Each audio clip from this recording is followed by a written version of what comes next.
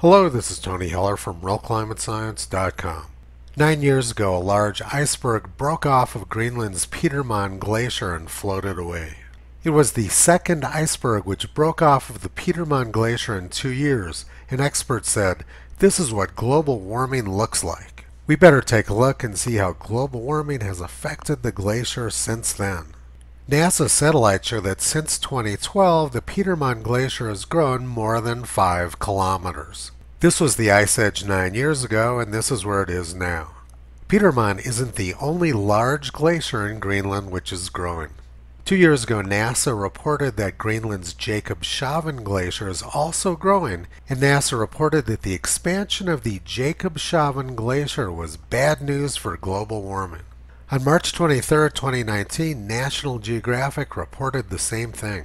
They said, "A Greenland glacier is growing. That doesn't mean melting is over." This article was written 3 months after another National Geographic article which said that Greenland was experiencing unprecedented ice loss. So according to National Geographic, glaciers in Greenland were growing at the same time they were melting at a record rate. That's some pretty impressive but fairly typical doublespeak from National Geographic.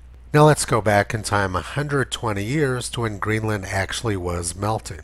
The Jacobshavn Glacier is growing now, but in 1903 it had retreated 8 miles since 1850 and lost 20 to 30 feet in depth. Scientific American reported exactly the same thing in 1904.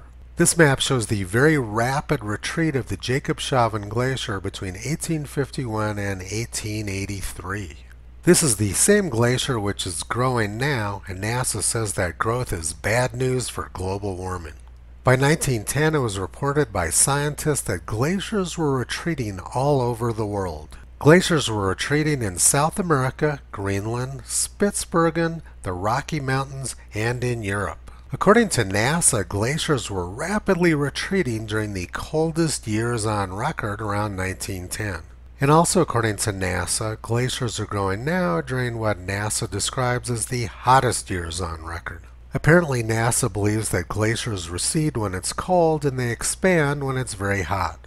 By 1939, it was reported that Greenland's glaciers were melting very rapidly. The leading expert of the time, Dr. Hans Ullmann, reported that all the glaciers in eastern Greenland were rapidly melting.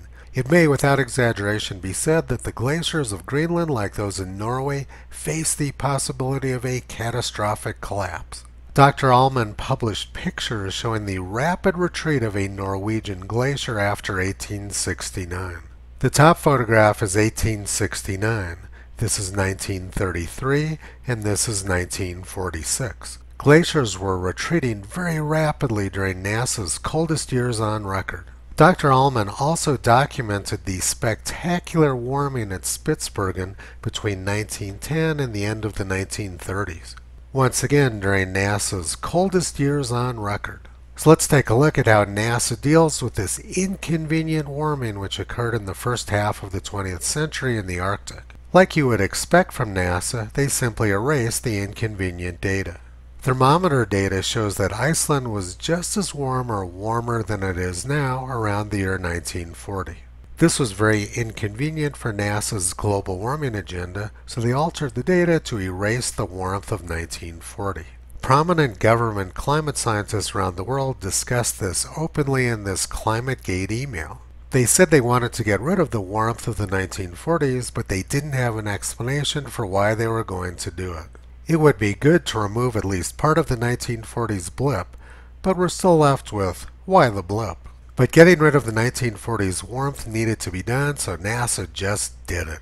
When NASA says that growth of a Greenland glacier is bad news for global warming, they mean something completely different. What it means is that it's bad news for their fake temperature graphs and their fake global warming agenda. Government policy is largely driven by this graph from NASA, which doesn't make any sense and doesn't appear to have anything to do with reality. Toto has been pulling back the curtain on this scam for the past 14 years. You can visit him, Kyrie, and Caesar on the web at realclimatescience.com.